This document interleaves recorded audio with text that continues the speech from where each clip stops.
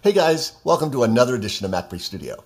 This week I want to show you 3 things that will really come in handy when you want to perform matched action edits. They're the event viewer, the slip tool, and the slide tool. It's going to be fun.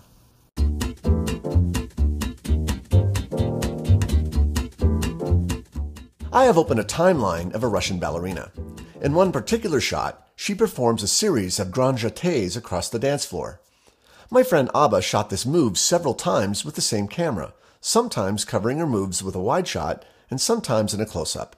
He did not shoot this scene with 2 cameras, but I want to edit it as if he did. I'll skim to a frame in the wide shot that I want to cut to a close-up.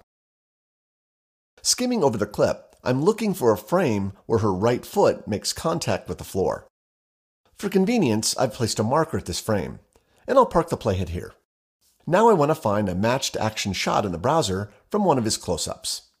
This is where the event viewer comes in, because I need to see a side-by-side comparison of both shots in order to determine where to make my edits. From the window menu, I'll choose Show in Workspace, Event Viewer, or use the shortcut Control-Command-3. Now when you select any clip and skim it in the browser, the video appears in its own window, completely independent from the main viewer. I'll locate the close-up of her feet, then skim over it, looking for a good place to set my endpoint. Here, at frame 25, her foot makes contact with the floor, and because I can still see the image of the wide shot in the viewer, this seems like the best place to mark the endpoint. So I'll do just that by pressing I. I'll then skim to the frame just as her left foot begins to leave the floor and press O to close the range.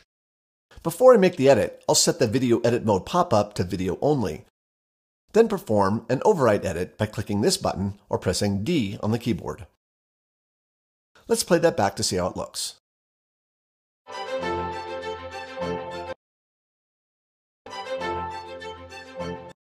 That looks pretty good, but you may find that you'll need to adjust the clip's in and out points or the clip's placement to get the timing exactly right. The best tools for this are the slip and/or slide trimming tools. From the toolbar, select the Trim tool or press T on the keyboard. If you move your mouse over the clip, you'll see an icon that indicates a slip edit. Notice that selecting the clip selects the in and out points of the clip as indicated by the yellow brackets. You would use this tool to make slight trim adjustments to the in and out point you originally set in the browser. Notice as I drag on the clip, a 2-up window appears in the viewer showing how my adjustment is affecting the in and out point of the clip in the timeline. Dragging to the right will slip the clip earlier in time, and dragging to the left will slip the clip later in time. The great thing about the slip tool is that neither the duration of the clip nor its placement in the timeline is ever changed. Because your adjustments will most likely require only a frame or 2, I recommend using the comma and period keys on your keyboard to slip the clip earlier or later rather than your mouse. A complementary tool you'll find useful is the slide tool. You would use this tool when you wanted to change the clip's placement in time, but not its content. To bring up the slide tool, you need to use a modifier key. Hold down Option and select the clip. This time, instead of the clip's in and out point being selected, the edit points on the adjacent clips are selected. As I drag, the 2-up window is now showing me the adjusted out point of the outgoing wide shot and the adjusted in point of the incoming wide shot.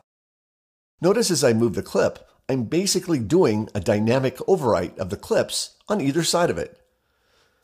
And just like with the slip tool, you can use the comma and period keys to slide the clip left or right.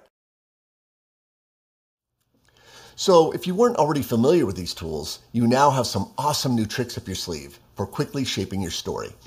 And if I haven't said so already, thank you for watching and subscribing to our channel. I'll see you next week.